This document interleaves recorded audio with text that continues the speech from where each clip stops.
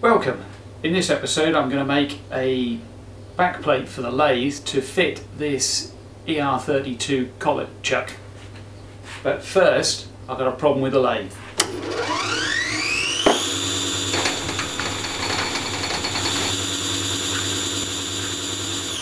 This is the problem with the lathe. This lever engages the half nuts for thread cutting.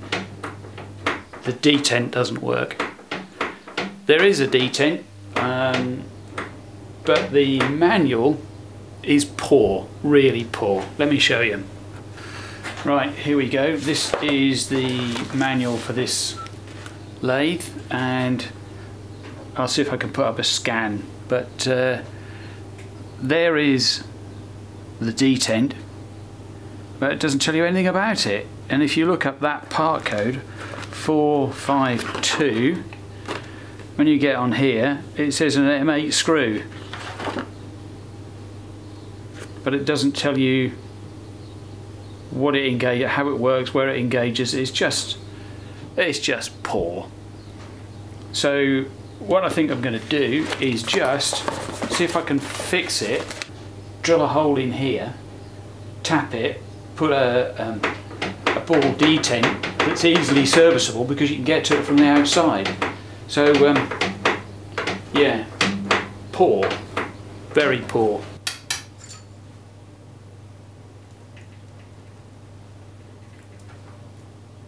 Right, so this is what I've got. There's the handle. There's a somewhat manky roll pin, but I don't have a spare, so that roll pin is going to go back in.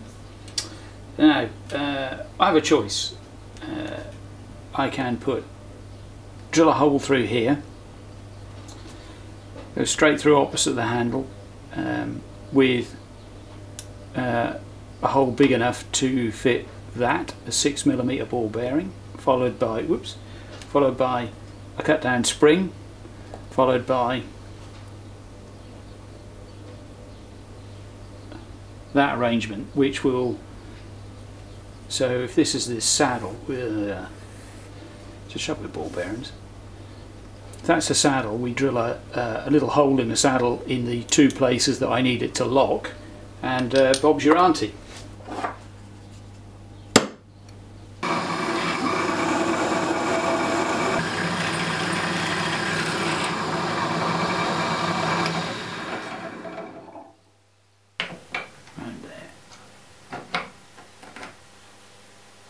There we go. So I'm using a drill just to mark the position, to hold the... There we go.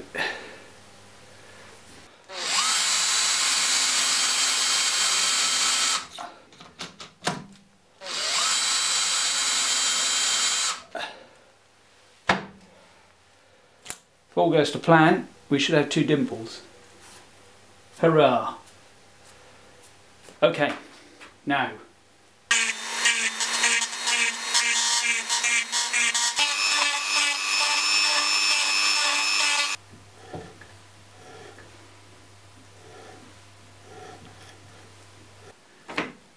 right, job done. Now on to what I actually came here to do. This grut old bit of material, as we say here in Norfolk, is cast iron. Okay, so that's 100 and a bit long. Make a mark in the middle.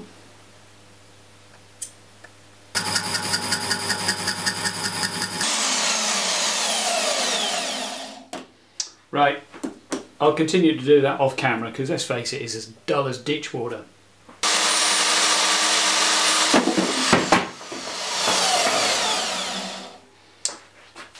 I have to say, I'm impressed with this little saw.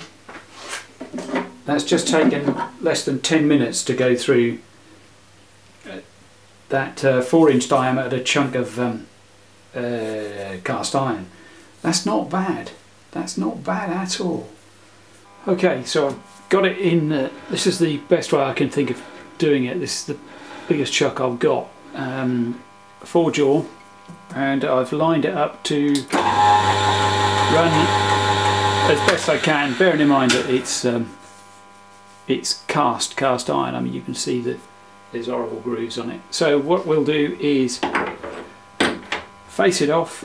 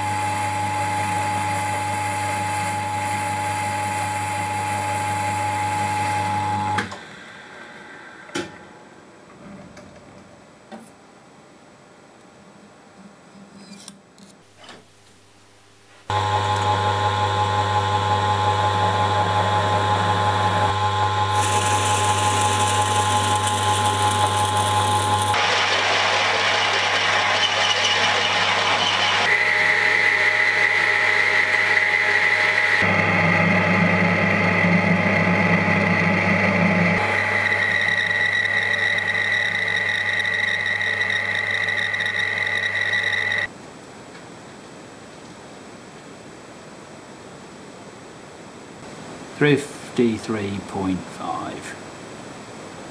spot on. Right, that's done the bore. Off camera I've made a really crappy little tool holder to do the internal threads. My original tool holder that I had a practice with just well, you can see isn't long enough, so and I'm not sure it would be rigid enough if I were to extend it out, so hence I've made another one. I'll give you a close-up of that.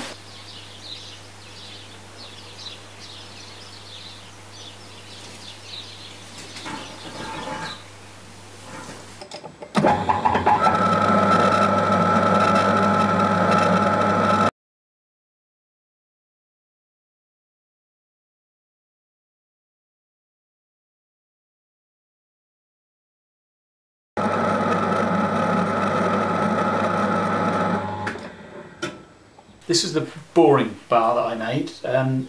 If you're interested, and who knows, somebody might be, let me know. I'm happy to make another one because I didn't do this on camera, so if somebody wants to see how I CNC'd that and how I actually went about making it, let me know, because I could always make another one. This one could do with a bit of cosmetic work. Anyway, if you're interested, let me know. Right, next up with this is to face it off again, make sure it's absolutely flat, and then it needs to be bored out with a, now I'll show you on this, bored out with a relief diameter that these two faces are the important faces, the back of the flange and the back of the boss, I should say, and the this internal diameter, because the internal diameter is what sets its eccentricity and it butts up against the rear flange, and that internal diameter is what holds the chuck in exactly the same place each time. You can't rely on the threads will always wobble it over a bit, so hence why this particular lathe nose spindle has a round register and a flat register. That's just a standard, I think that's the biggest boring bar I've got. Yeah. So now we just need to take that inner diameter out to fit the lathe spindle. I've measured the internal bore diameter with a set of bore gauges and done some accurate measuring of my back plate, my 3-jaw chuck and my 4-jaw chuck, and taken an average of all three, which for the life of me I can't find. There we go. So I had 57.92, 57.91, 57.98. Average those out and we're looking at, well, I think 58 dead is going to be close, but what I'll do is go out to 57.9. No, it's got to be 58 dead. If I don't do it 58 dead, I won't have enough clearance, because I will need a tiny bit of clearance. But we'll try it at a gnat's cock under 58 and try it, see if I can get it to fit. If not, we can soon bore a bit more out. So let me get on with that. The top slide has been offset by about 1 degree this way. So that means that the moving the top slide a long way only moves it a tiny way this way. So and I've put a dial test indicator on there so that I can see exactly how far I've moved it. So we can use the standard cross slide to get us within the ballpark, and then we do really fine work with the top slide. The only way I can think of to actually measure how far the top slide and the tool has moved in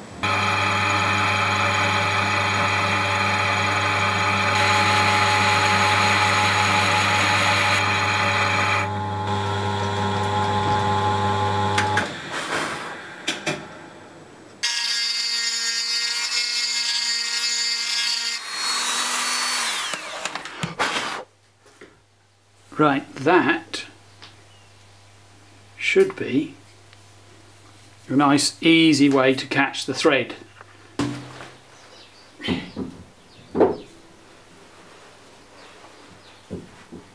Right, took out a tiny bit of a smidge more.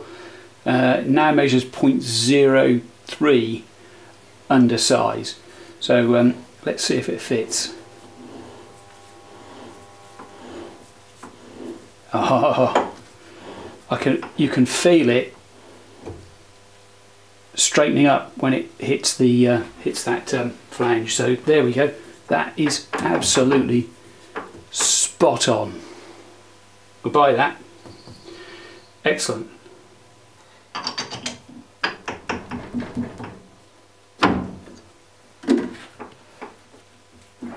There we go. Okay. I have got my roughing tool in. I've used a strap clamp for the moment because I don't have any other method of severely pulling that on nice and tightly. So it's now absolutely flat against the back, the back flange.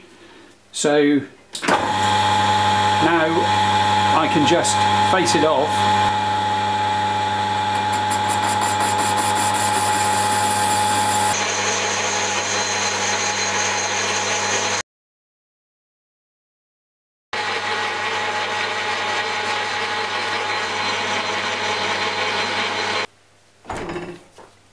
Off camera, I took the blank on and off a couple of 3 times, and when I put it back on, I measured it to make sure that it was the run out was correct, so that we know that it will always be in the same place whenever you put it back on the machine.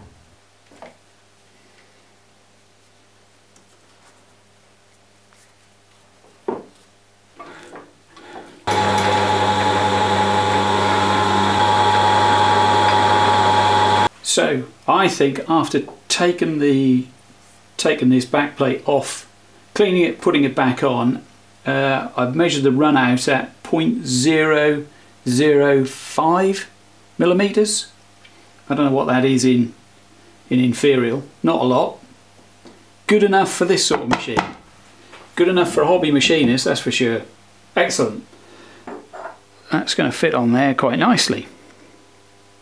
I've worked out what the PCD, pitch circle diameter of these mounting holes is, and 40mm in this case. And what I'm going to do is drill 3 M6 tapped holes in that face, which will allow a little bit of wobble. In other words, I can take out the eccentricity completely when it's on the lathe. On this face, I'm going to put three 10mm diameter holes, so I can put a little Tommy bar in to tighten and loosen the chuck. And finally I'm going to put two M8 holes in this face to attach these clips that stop the chuck from unscrewing if it's run backwards. I've put rotary table on, 4th axis, and I've put a small chuck, a small Jacob's chuck in the quill. So now I need to line that centre of the quill up with the centre of the chuck and 0 the axis. Times 10 x-axis. You can see the axis in the background is moving. Times 1 division on here is 1 division on this is 0.01 of a millimetre. I don't as yet have a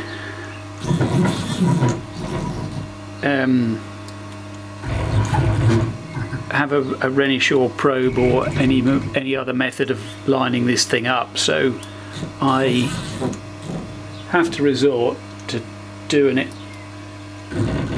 like this, 0 degrees with the fiducial markers. So if I select X and I can 0 that axis, so if I press the 0 button on the head, there we go, we've zeroed that. So if I do that for all of them, and the 4th axis 0, which is this little one here. Now if we select Z, sorry, the X-axis, I can move over the 40mm that I need.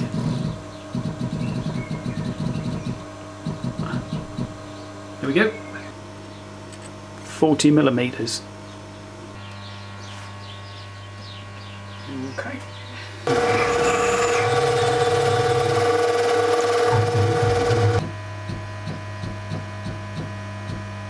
There we go.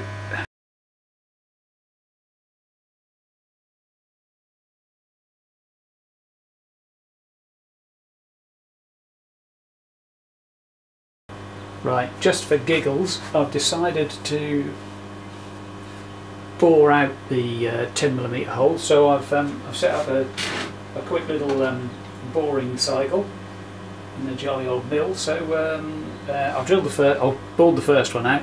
This is the second one, so let's see if this works.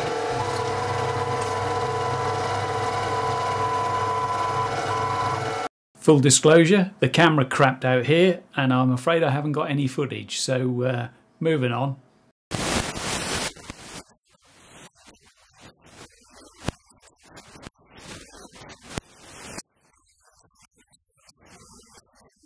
I don't know if you can see that very well, but I have bored out the inside, so you can now put something all the way through, so it will handle rod quite well. Yeah, seems all right. So I've also got the collet set. Not the greatest of quality, not too accurate, but good enough, I suspect. So let's put that on the lathe and see how it goes.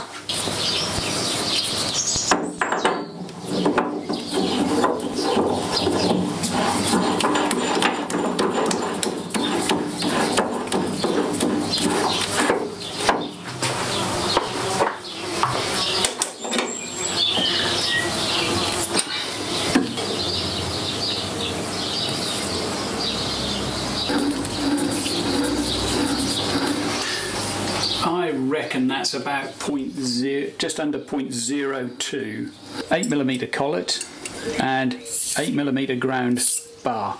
So let's just make absolutely sure there's nothing in there.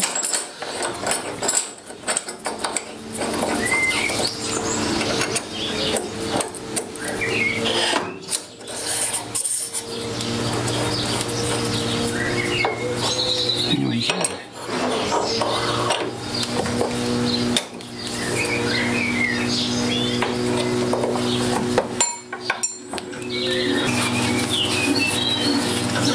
So there's a fair bit there. That is just a smidge over 0.05 millimeters. I'm assuming that this ground bar is actually round, and I don't really have any way of finding out. But what I will do, I'll just see if I can knock this this eccentricity out, and yeah, we'll see if I can improve that. After 3 or 4 minutes of fiddling, that's not too bad.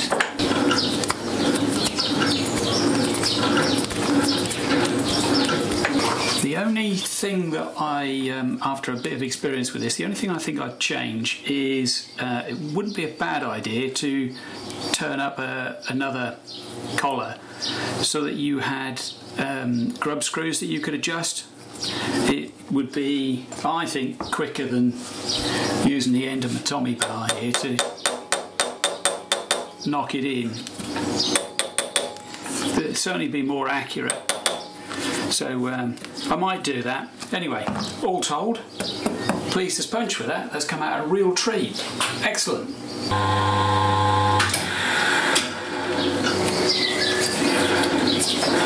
Yep, pleased with that.